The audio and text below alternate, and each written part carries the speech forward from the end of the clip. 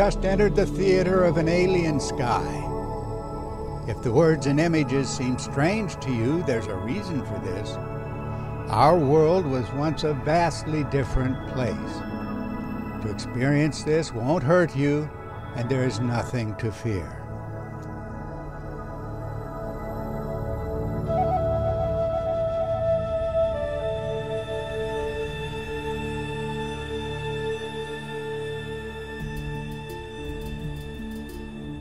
No ancient story continues to attract greater fascination than the legend of Atlantis.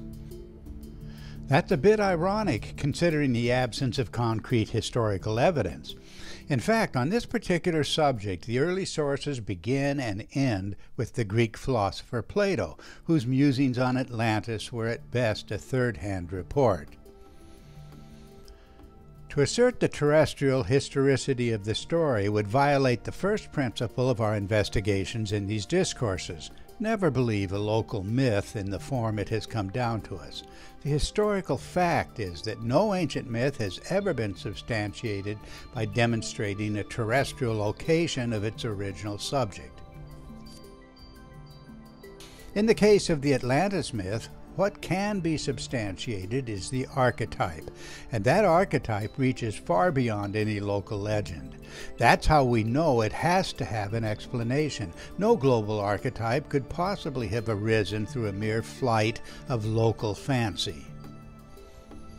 The archetype is the story of a far-famed city, island, kingdom, or continent in primeval times, either forgotten or subsequently destroyed by water or fire, or like Atlantis, sinking into the abyss.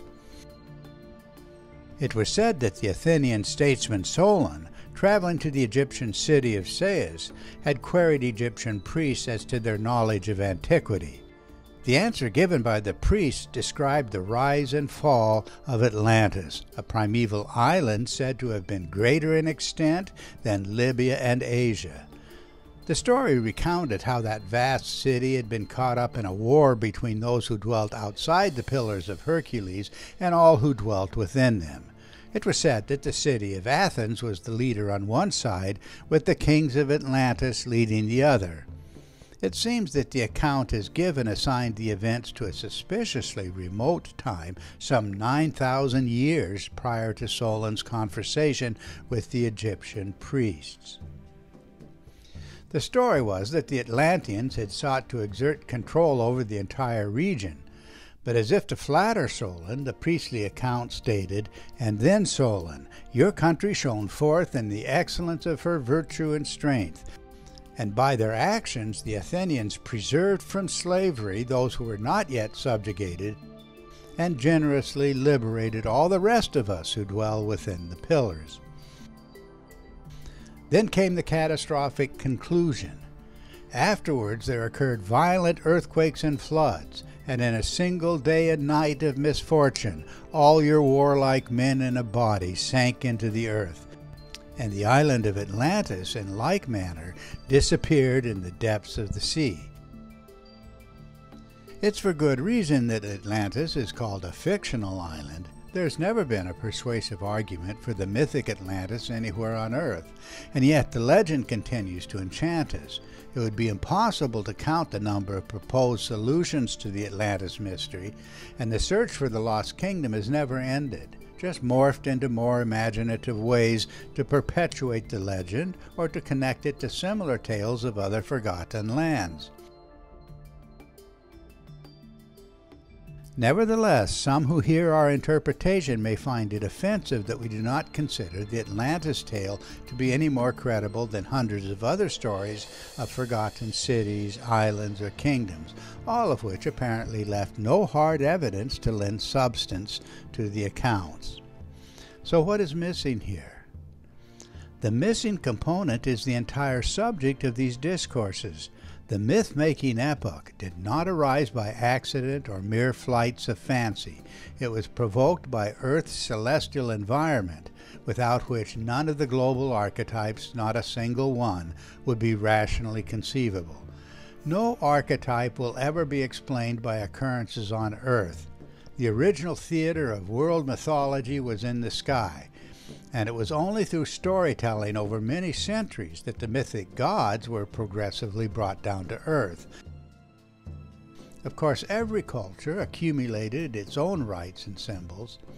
By expressing the stories in their own language, the different cultures translated the mythic account into their story, their history, and that is how, region by region, the gods eventually became revered ancestors of those telling the stories, as hundreds of communities worldwide carried forward their own mythic interpretations, their own claimed lineages, each setting themselves in competition with the multitude of divine lineages preserved by other nations.